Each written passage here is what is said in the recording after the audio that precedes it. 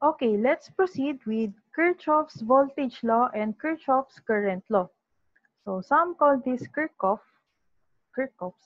So it's up to you. So it's a name of a person, but I prefer to call this Kirchhoff's voltage law and Kirchhoff's current law. Okay, but before that, before we discuss KVL and KCL, let's uh, let's discuss first loop and node. So first one is loop. So definition of loop.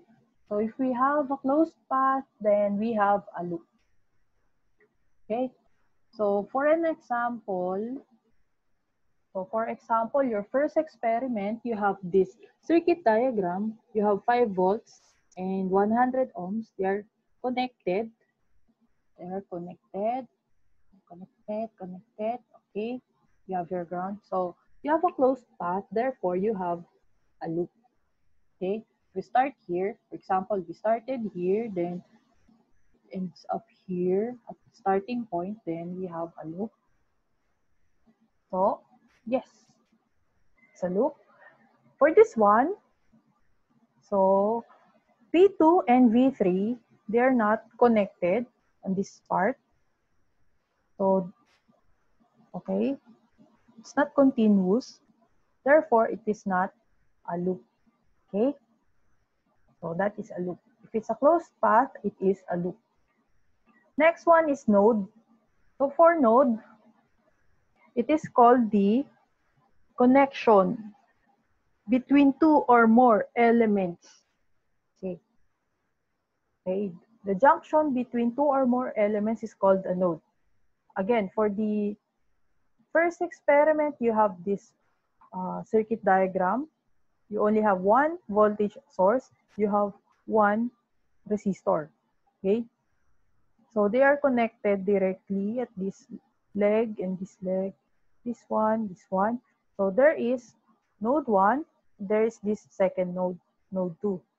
Okay. There are only two nodes. Okay. Even though this is drawn as rectangular, so we don't have any component or element here. We don't have any component or element here. Therefore, we only have two nodes. Okay. Or if you want, you can imagine it like this one. Okay. I call this my watermelon diagram. Okay. You cannot find this in books. So I just imagine it like this one.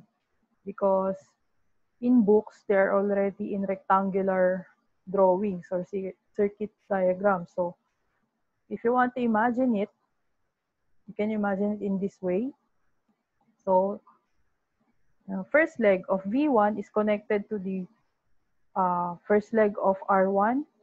Second leg is of V1 is connected to the second leg of R1. So there are only two junctions. So there are only two nodes. So let's have more elements. So for this one, we have V2, V3, R2, and R3. So here we have how many components? We have 4 elements or 4 components. Let's count the number of nodes. Sing with me. Node 1, node 2, node 3, node 4. 4 nodes. So here we have 4 nodes. Okay. Remember, again, the node is the junction in between the elements. So we have this element V2, element V3. They are being connected. So there is a node. V3 and R2 connected together, node 2.